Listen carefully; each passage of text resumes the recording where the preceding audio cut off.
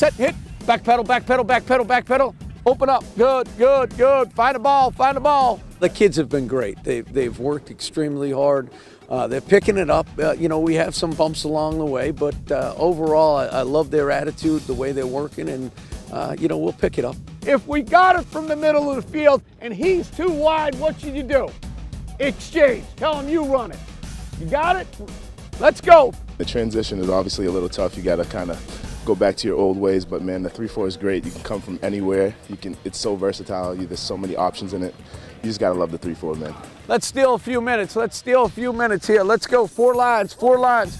Safeties inside, please. Corners outside. We're not so much man all the time. Last year we were a lot of man, a lot of matching. We have a variety of different coverages.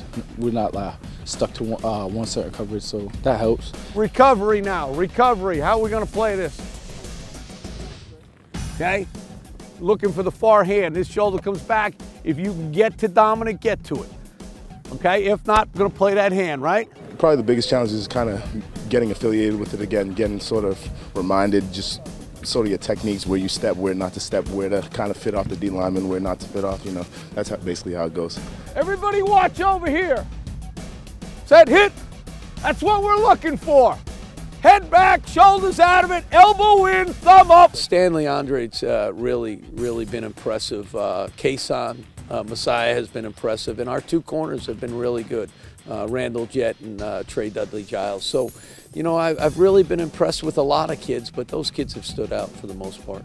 We got a lot of young D linemen, a lot of young linebackers. They're stepping up. They're playing great football. I mean, they're quick. They're agile. I mean, that's what we need in the 3-4. You got to be able to move. So it's great for our defense. Set, go. Back pedal, back pedal, back pedal. Open up. Good, good. Find the ball. Find the ball. Make the play on the ball. Last spring we really didn't know who we were going to be working with. You know, everybody was getting moved around. I think this spring we know each other. We're comfortable with each other.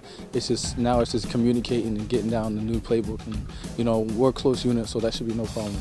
Set, go. Press, press, press. Good, good. Set, go. Press, press, press. Inside out. We played the 3-4 in the past year.